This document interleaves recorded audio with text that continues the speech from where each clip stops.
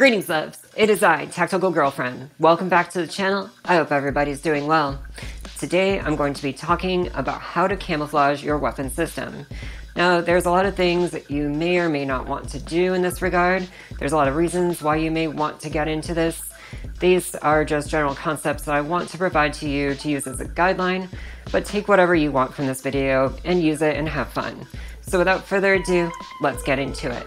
Now, why exactly would you want to camouflage your weapon? Well, first of all, if you want to try to blend in with your surroundings, if you built your entire kit with certain colors and tones and camouflage patterns to do so, your weapon should also follow suit.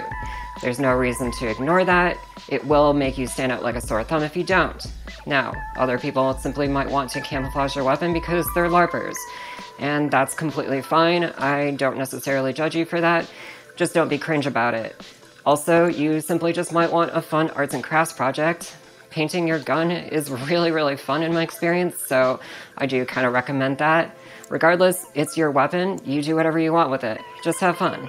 Now, when it comes to approaching camouflage, I like to use the age-old reconnoitering acronym SILS. That stands for Stop, Look, Listen, and Smell. If you take all those senses into account into how you camouflage something, you're going to have a much more well-rounded and effective camouflage. Things like black rifles, for example, are just a big black silhouette. They generally don't blend in with anything at all. So consider painting your rifle something that matches the tonality and color of your environment better. Introduce patterns to help break it up so it's less of a silhouette. Try to cover up or obfuscate any reflective surfaces so you're not shining anything in a way that makes it easier for you to be detected. The second one is listening. If your weapon has any attachments to it that rattle, then you might want to try to cut down on that. It's going to add to the noise of your kit. Try to deaden everything that you can and make everything as quiet as possible. Lastly, we've got smell. This one might throw some people off. They might think, hey, my gun doesn't really smell like anything. Well, you're wrong. You're using all sorts of solvents and oils.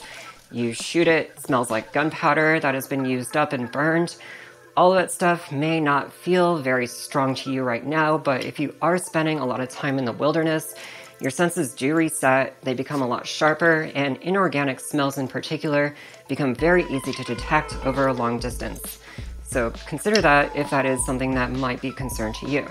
Now first, I want to talk about painting your weapon. This is easily going to be the most effective and important form of camouflage that you can use on your weapon. It's going to take up the majority of this video for this reason. It's also probably the most labor-intensive approach, but it is also really fun and enjoyable in my experience, and once you do it, you don't really have to do it again. So first of all, you want to take inventory of your environment's colors. Make sure that you're matching colors to this with the paints that you're choosing, and be very strategic about that. Secondly, we want to think about contrast. If you want to break up the outline of your weapon, you're probably going to want to introduce different colors and different tones on your weapon to further create patterns that break up the overall shape of your weapon. Thinking along the lines of tonality, you want to carefully consider the average tone of your environment. Think of it in terms of black and white and its relation to a 50% gray. If you're in a very light, sandy, bright, wide open desert, then you're probably going to be lighter than 50% gray. If you're in a deep, dark, densely populated forest, you're probably going to be darker than 50% gray. Use this to inform the ratio of dark to light tones that you use in your paint job and make sure that it's effectively matching your environment. Also, you want to carefully consider all the different kinds of colors that you're going to be using. You can get very in depth here and use 6 colors if you want to, get carried away, spend hours doing that paint job. You better like it if you do, but that can be a really nice and fun and effective way to camouflage your weapon. Still, you can also very effectively camouflage a weapon with only 2 colors so long as that there's a lot of tonal variation between the two. You want to make sure you got that contrast, but it's up to you with how simple and how complex you want to get. As far as paints go, Airvo, Krylon, Rust-Oleum all make really good camouflage paints. These are all flat finishes. They're not matte or glossy, which tend to be a bit more reflective, so make absolutely sure that you're getting an actual flat paint. Now first, before we get carried away with painting, we need to make sure that we're doing proper prep work. First of all, make sure that you got some proper PPE. Wear a mask or a respirator. Just make sure that you're not breathing in all those fumes.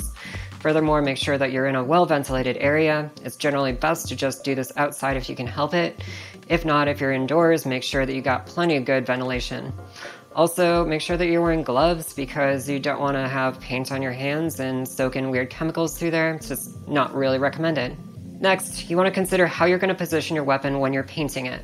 There's a number of ways to go about this, but first and foremost, you want to just make sure that you've got some sort of surface that you can put under it to catch the paint and make sure that you're not making a huge mess. Now, I personally opt to put my weapon on said surface and then just simply paint it and flip it over as necessary. You can opt to, furthermore, just hang it and suspend it in the air by some wires. That's perfectly legitimate. It's very pro of you, but personally, I don't really have any problem laying it flat. I have not had any issues either way whatsoever, so choose whatever works best for you. Next, you're going to want to prep the surfaces for painting. You're going to want to degrease your weapon, make sure that there's no oil or any dirt that is accumulated on the gun, further allowing the paint to actually come in full contact with the surface and stick to it. Now, you can use things like naphtha, you can use alcohol, brake cleaner, it doesn't matter, so long as it doesn't leave a film behind and dissolves and evaporates effectively, it should work just fine. Also, you don't need a primer. No, these paints actually stick to the gun really well. They will wear over time, but that's just simply the nature of using a gun, so don't worry about the primer. As long as you're using these flat camouflage paints that I generally recommend, you should be good.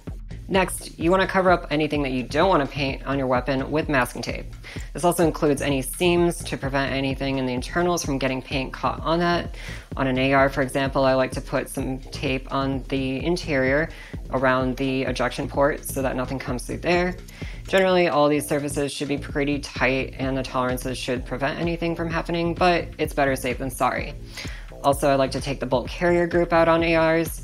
I like to put masking tape on my iron sight posts, any essential markings, any glass, any emitters, and if you're going to use a suppressor, make sure that you cover up your muzzle device so that it mates very cleanly and evenly with said suppressor. Otherwise, you might have some fitment issues. Now, if you want to be super meticulous, you can disassemble your gun completely, take off any components that you don't want to paint, cover up any of the holes so that you make sure that paint doesn't get in through those where the parts have been removed. That's all well and good. I personally haven't really had an issue. Things like fire selectors that do move around can get painted over no problem. If you use them, it just wears the paint off pretty quickly. I've never had an issue with that. I keep my charging handles on my ARs when I paint them. I've never really had a problem here. But that is something that you may personally want to consider. Also, if you do paint over a logo in attempts to prevent it from being painted over, God kills a kitten every single time, so please don't do that. Another thing you might want to consider is painting your magazines as well. With an AR, you can get a nice Magpul mag. Those things take paint very well. I've seen excellent results with those, but basically any magazine out there you can totally paint, no problem. Now, you can stick the mag into the magwell of the gun while you paint it and simultaneously paint the magazine. That way you are covering up your magwell and preventing any paint from getting in there. Otherwise, if you didn't, you would definitely need to make sure that that is completely obfuscated, so again, that you don't get paint into the action. Either way, when you paint a magazine, just make sure that you are not painting any of the surface that does sit in the magwell, otherwise you will have fitment issues. So if you are painting magazines separately, just make sure that you mask them off appropriately. Now finally, let's start painting the gun. Make sure that you're starting with the lightest color that you have in your palette. Whatever is tonally the lightest needs to be your base coat. From here, all the darker colors will layer on, even if that light color does look a little out of place at first, because it will. It doesn't matter, it is a very key component in getting proper tonal variation. Generally, I like to start out with some sort of sandy tan. When using spray paint, I generally recommend holding the can about 10 to 12 inches away from the surface as you paint. Make sure that you're doing nice and even short strokes. It doesn't have to be perfect, but you do want to have an overall fairly even application of the paint. Furthermore, don't apply too much paint in one area or apply too close because you will start to get a glossy effect, and that defeats the entire purpose. Once you've got your light base coat down, you're then going to move to probably the second lightest color in your inventory.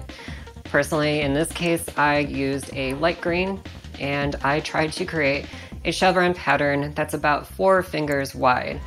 Basically, the idea here is that in this chevron, I am effectively breaking up the pattern of the rifle by making contrasting lines that go in different directions. You can also go parallel if you want for a more tiger stripe effect. Honestly, it probably doesn't really matter that much, but I do kind of think that the chevron is going to give you the best results in terms of camouflage. Essentially, in this phase, we're creating a macro pattern, that is to obfuscate the overall shape and break it up when viewed from a long distance. In this next phase, we're going to create a micro pattern. We're going to use stencils to create finer tonal variations to further break up the pattern of the weapon when viewed from a closer distance. Moving on from there, I wanted to further darken those chevrons, so I used a darker green to overlay on the same lighter green chevrons, while also using a cedar branch as a stencil to introduce a little bit of randomness and some more organic shapes in those said chevrons. I generally tried to keep the light tan alone. That is going to be addressed in the next step. Finally, I'm going to use the darkest color in my palette, and that's a really nice dark brown. I'm also going to use this as a stencil in tandem with a mesh laundry bag. Basically, these laundry bags are really effective at developing a really good stencil for micro patterns. They're generally circular or hexagonal, and they're also really cheap and you can source them very easily.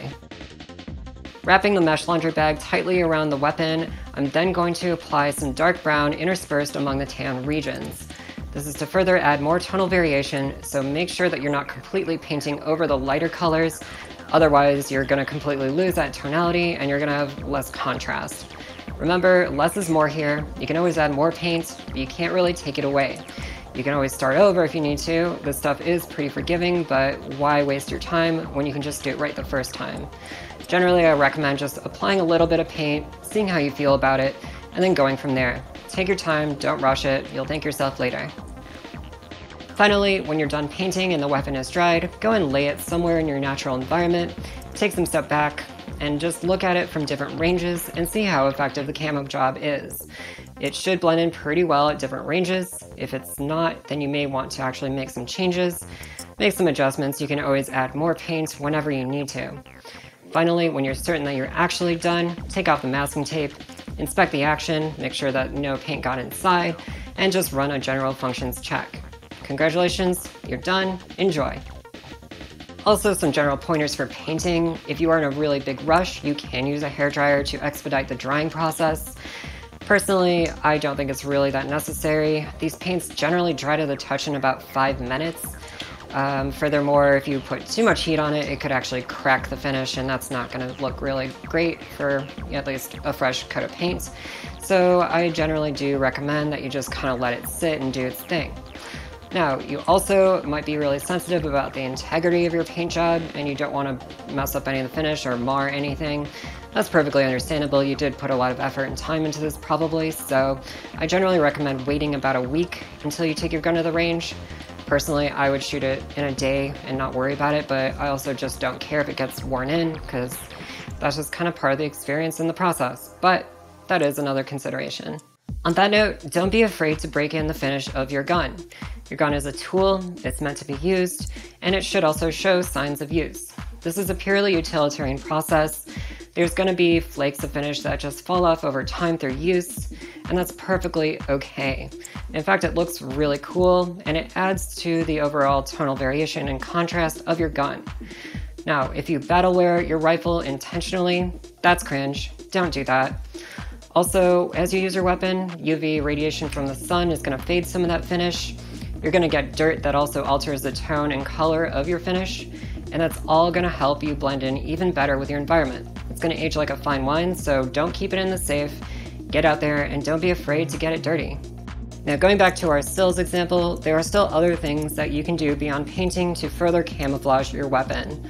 If you are shooting from a static position and you are very worried about concealment, you can go the extra mile and add foliage or burlap to your gun to further obfuscate the overall outline of it. That may not apply to a lot of people, but it might apply to you, so that is something to consider. Also, you want to cut down on reflective surfaces, so if you've got any optics, you might want to consider putting a kill flash at the end.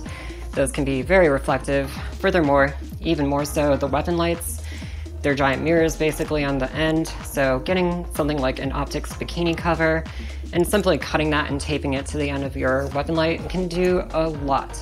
Moving on in stills, we also have listen. So use your weapon, run around with it, use it in your kit and see what makes noise. Try to cut that down as much as you can.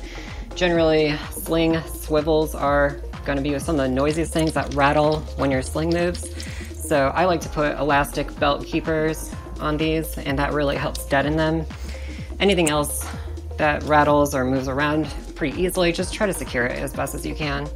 Last but not least, again, smell. If you got any concerns around your weapon smelling inorganic and being pretty pungent and detectable in nature, that is definitely a consideration. Make sure that you're cleaning your gun regularly so it doesn't smell like gunpowder, and also make sure that whatever you're using to clean it also doesn't smell strongly of anything. Get a nice neutral CLP or something of that sort. And that wraps up my camo seminar. I hope you found this video useful. If you did, please be sure to like, subscribe, and hit that notification bell too. Furthermore, if you got your own ideas around camo or comments on my methods, I'd love to hear more about it, so let's get chatting in the comments below.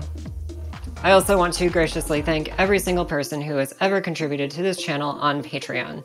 I don't run YouTube ads on this channel. I hate them. I'm sure you hate them too. So the bulk of my support does come from viewers like you. If you want to go help chip in, you can always go to patreon.com/tacticalgf. The biggest contributors are named at the end of the video. And that's a wrap. I really appreciate you all tuning in. Please be good to each other out there. And as always, please take care. Bye!